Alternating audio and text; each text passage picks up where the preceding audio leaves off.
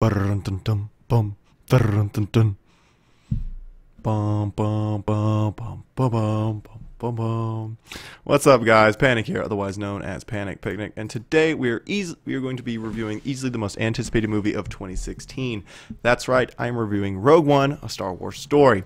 This is a 100% spoiler-free review, and I will only touch on things seen in the trailer and these posters for the movie that you're currently seeing. No plot points and nothing I feel would ruin your experience is included. Before I start, let it be known that I'm a huge Star Wars fan, so I may be a little bit critical at times, and I have seen this movie twice, so I can at least give you, at least just to generalize how I think it is. That being said, let's get right into the review. Let's start with this basics. This movie takes place right before Episode 4 and in between Episode 3, and it goes over how the Rebels acquired the Death Star plans. So it is a Star Wars movie in that regard. But outside of that, this movie comes off more as a fan fiction, really, kind of one you would see on Tumblr. It appears to differ from the Star Wars formula, and it doesn't even include a scrolling sequence like how you would see in most other Star Wars movies. But it does still try to do its own thing. It does this by, like, the reason I say it's more of a fan fiction, it does this by, it has throwback characters that you'll see in other Star Wars movies and stuff like that. So it's like, it's fun little Easter eggs and stuff. And it does include basically everything that would make it a Star Wars movie, basically all the technology, all of the locations and stuff like that. They really do feel real.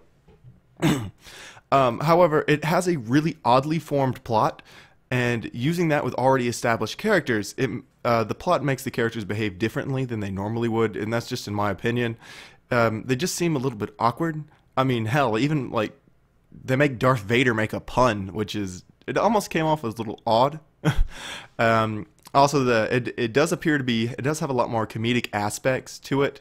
To be honest, the writing is not the best, like in terms of movie writing, but most of the characters are also forgettable. That's really where it really comes down to it. Like in most Star Wars movies, you could easily remember who's the good guy, who's the bad guy, and stuff like this.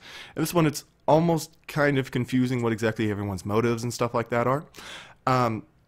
Also, in terms of scene by scene, the writing is, like I said, between the characters is not very good, with the exception of this guy right here, this little robot you'd see on the left that has their Star Wars Rogue One, a Star Wars Story December 15th sign. That guy will easily become your favorite character. He is amazing, and that's the only thing I'm going to say about that. He pretty much makes every scene. If you see him in any scene, he's instantly going to make that scene and pretty much almost saves the movie, in my opinion. In addition to that, it suffers from most of these problems really come in form of the beginning. It suffers from really, really poor pacing, that it does something and then you'll have like a 15-year time gap. And then you're like, well, what was the entire point of that scene?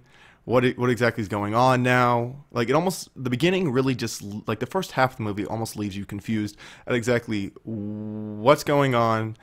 Let me just add a quick sentence here to drag the plot along. That's, like I said, the plot is really not very good. That's really the biggest problem I have with it.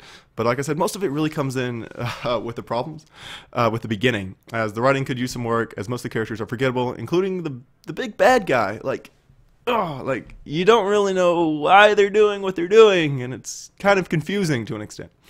However, once it hits the middle, like once it becomes near the end, it becomes an entirely different movie. It basically becomes the Star Wars movie you've always wanted. It has amazing action sequences, it has great sets, and overall it feels like an entirely different movie. It feels like this movie was either written by two completely different people and directed by two completely different people. But all in all, this is a Star Wars movie I think you should see, but in terms of a movie, it's just okay. I give it a ranking of, I'm giving it a vague ranking of about a 65 to about an 80, as this movie, it's, like I said, it's okay. I think it could definitely do more. Like I said, most of the shortcomings of this movie comes from the beginning. But like I said before, I think this is a movie you should entirely see. Like I said, I've seen it twice. I saw it once on opening day, and I saw it again I think last night with another friend. I think if you do see this movie, I think you should also see it twice. Like I said, the plot is kind of rough, but once you see it again the second time, it's pretty good. That's why I pretty much give it a little bit of a vague scale. When I first walked out, I was kind of disappointed, but when I saw it again the second time, I was like, you know what, that was actually not that bad of a movie. I was maybe a little too overcritical on it. all in all, I completely think you should totally review it, and I'm probably going to lose some subscribers and probably going to get a lot of hate for this, but make sure to like, comment, and subscribe, and I will see you guys in the next video, and I hope to see you guys in the picnic table. All you got to do to join it is to subscribe, and I'll see you guys. Bye.